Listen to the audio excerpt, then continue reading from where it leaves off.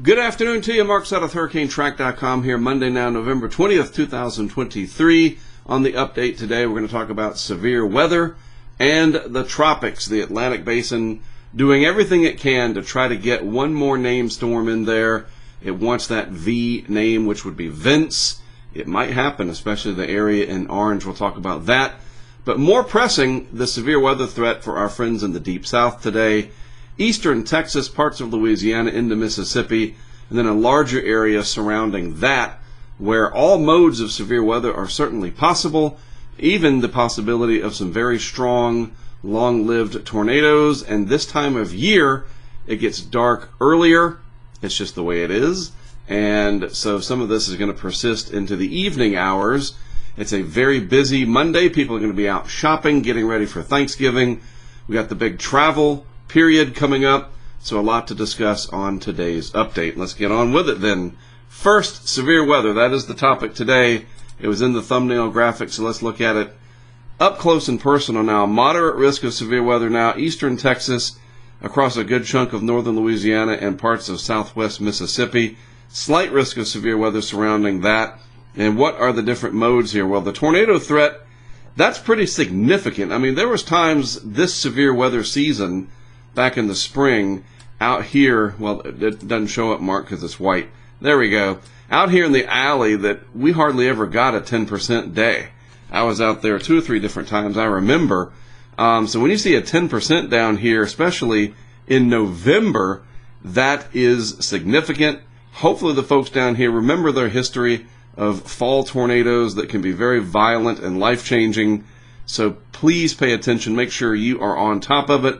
Lots of distractions in the world every single hour, every second it seems. You need to be focusing on the weather today. The tornado threat is the deadliest, but the wind threat, we don't want to diminish that or make that to be like it's not a problem, because it is. Straight line winds, downbursts from these thunderstorms that are going to develop, supercell thunderstorms at that, and then the possibility of some hail, certainly not as significant. We don't have the heating to get those thunderstorms to get as tall into the atmosphere to provide the hail that we normally would see in the springtime. But the tornado and the wind threat, and then of course the very heavy rain that will fall with these systems, that will all be prevalent today. Then getting into tomorrow, the threat will shift to the east somewhat. I bet this changes a little bit over time. They always do, because the weather is always changing. And then by day 3, the threat of severe weather diminishes greatly, which is a good thing. That's the biggest travel day. This is Wednesday now.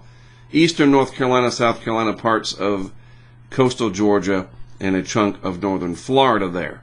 So looking at the high-resolution rapid refresh model, or the HRRR, this is the very latest, the 18Z coming out, and it just paints the picture here of what our biggest concern is. I will outline it in red here. You got these supercell thunderstorms coming across, the radar lighting up. All of the indicators are there for some areas to receive the very bad end of a tornado threat. Seriously, this could be a real big problem, and people need to be paying attention to their phone, to your local radio station. If you're out in the car, if you have Sirius XM, that's not necessarily going to cut it. I don't think they do EAS stuff locally. I might be wrong, but I do know that your local radio station, whether it's news talk, country rock, adult contemporary, whatever it is, have it on and just make sure you're paying attention. Get those alerts enabled back on your smartphone if you've turned them off because you're aggravated by them. Today's the day to be aggravated by them, all right? Got to keep you alive, got to keep you safe, and you're going to need all the warning you can get, especially as these develop and we get closer to nighttime, and then these are ongoing. So just, pay attention, all right? That's the simplest thing that you can do, and then be ready to take very quick action as things unfold. You see the squall line develops out of it. The supercells, everything becomes linear. Eventually, instead of discrete supercells, which you can see the radar picking up some of those here out in front, that's your more discrete supercell activity. And again, this is one model, one hourly run. This is the HRR is done every hour. But the bottom line is the threat certainly persists all through here. You need to be on top of it. That is the simplest form of action that you can take. Now, one of the big reasons why we're getting the severe weather, other than the dynamics that are cutting in through here, is the very warm water in the Gulf of Mexico being advected. That is the horizontal movement of air.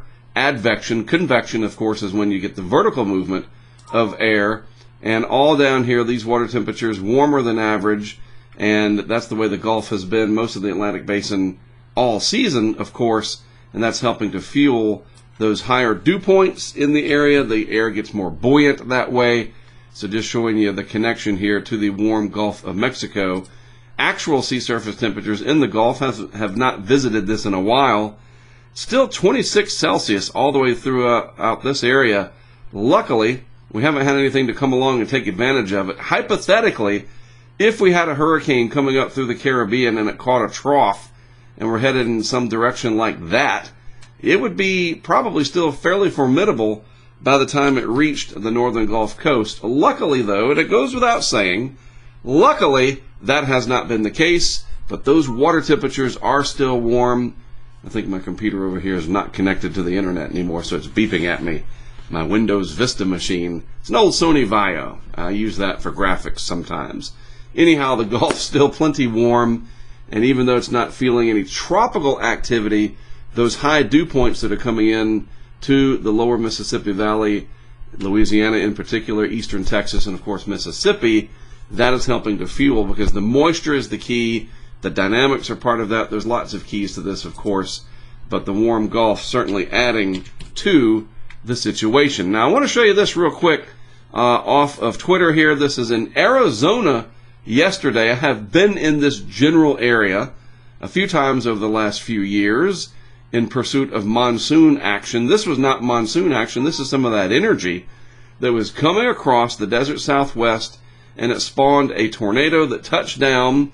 There was some minor damage across the area. Various Facebook and Twitter videos from different people in the area.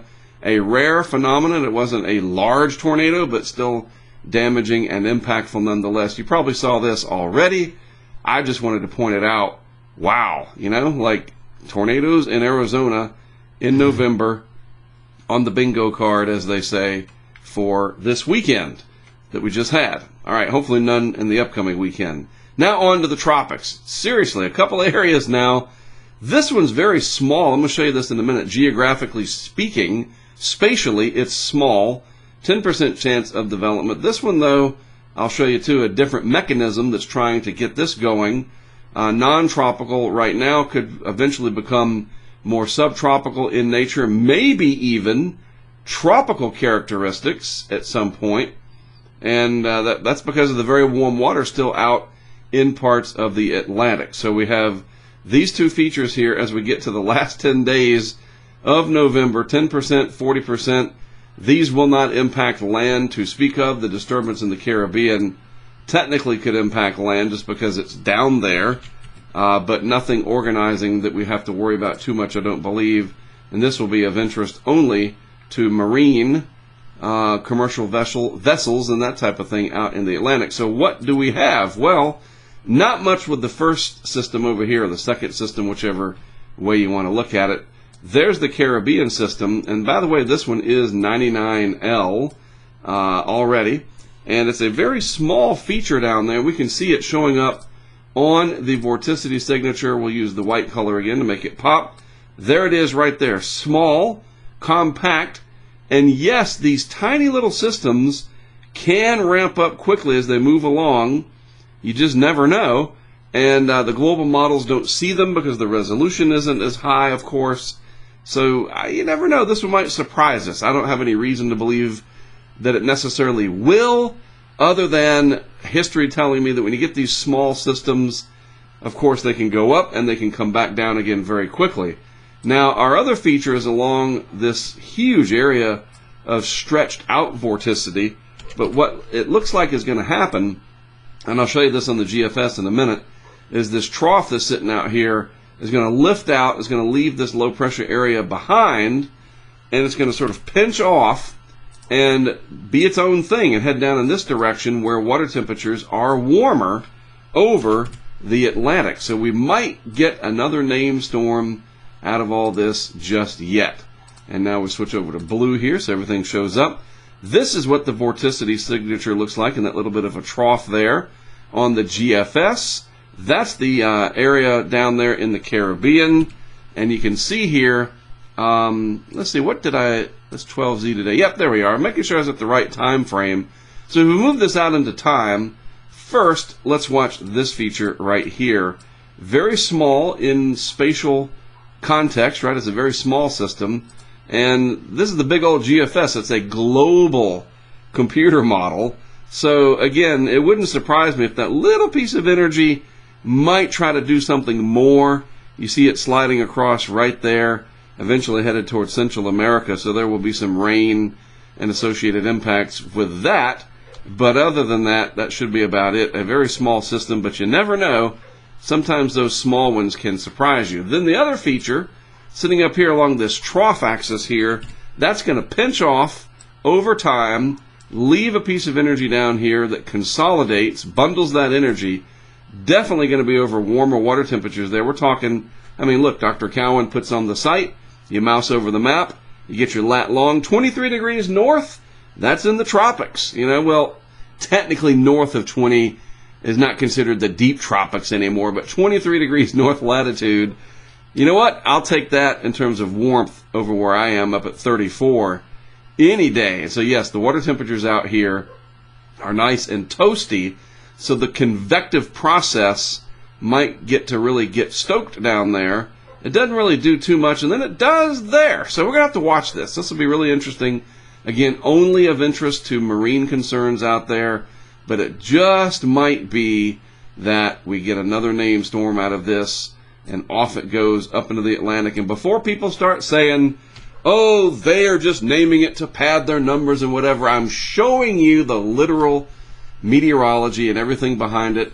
It forms off of an old trough axis there, non-tropical. They acknowledge that in the National Hurricane Center outlook, potentially becoming tropical. And I'll just have to show you, there are skeptics out there, and I understand that, but to think that there's an agenda behind it, there's not one that I know of, and I know a lot of these people personally.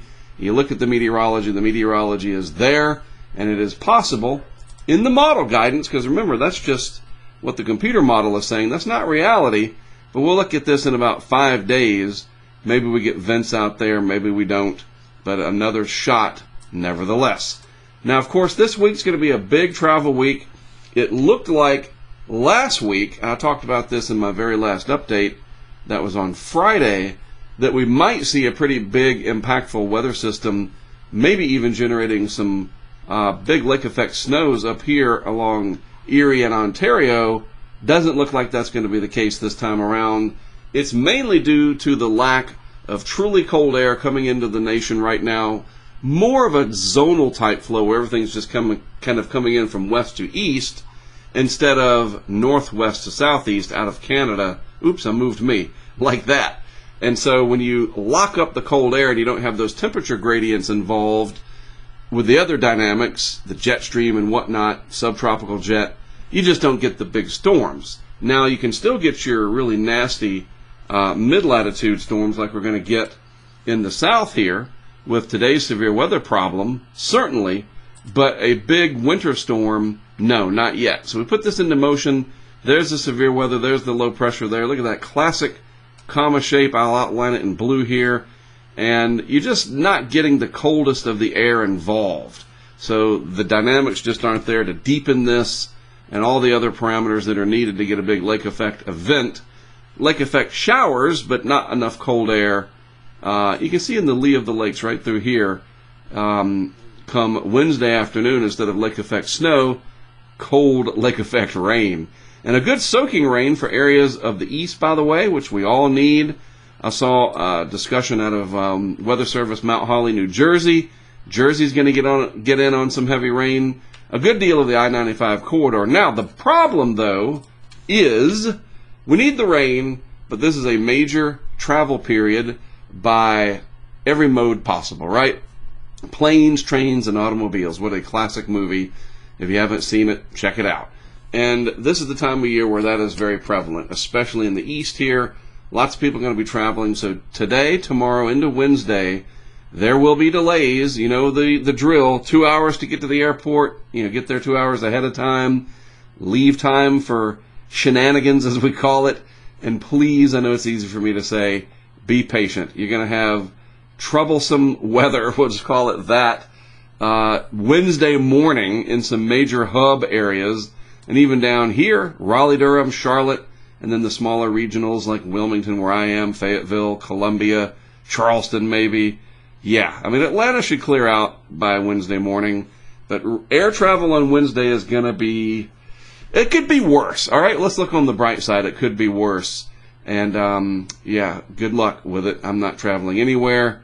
My daughter's coming home from grad school from East Carolina University, and that should be an easy trip from Greenville, hopefully, right? So, big day today for severe weather. Again, you got to pay attention, as I said earlier, and this is such a true thing. We are distracted. Everything changes on this device and the stuff that you follow every second. And you just got to sometimes put all that down and then pick up the weather part. You know what I mean? Pay attention. The people in your region that you trust, again, the local radio station is always a good idea because they can break in and tell you what's up, and make sure those emergency alert messages do come through on that smartphone. I think you can disable them. I don't. I mean, I want to know when the aliens are coming or whatever, right? Like Independence Day? Yeah, that's being hyperbolic. But seriously, you have to be ready for the real world, which is this severe weather situation, and we want to keep you safe. Because if you're not safe and you're not around, you don't view my videos. And without that, I'd still do this, but it's better with you on the other side. It really is. All right, so that'll be it from me for the week. Happy Thanksgiving in advance to all of you. Do travel safe, and we will do this again next Monday. And we're going to talk about what's coming up in the off season. I'll look ahead a little bit again towards what we will look for in 2024, and then a couple of really exciting announcements that I'll have as we end hurricane season shortly thereafter and head into next year. All right? So again, you guys have a great rest of your week from all of us at Hurricane Track. My family, my literal family, and my Hurricane Track family to yours. Have a great Thanksgiving. I'll talk to you again in a week.